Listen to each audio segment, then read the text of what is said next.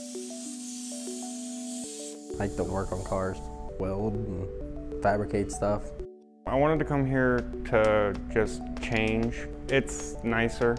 I like the environment better, and I really like welding.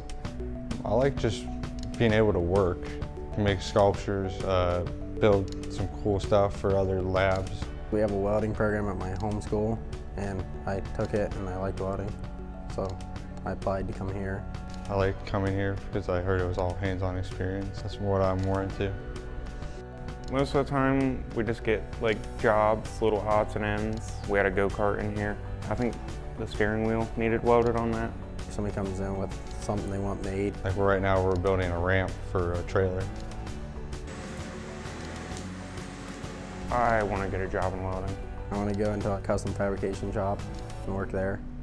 When I graduate, I'm going to the Marines.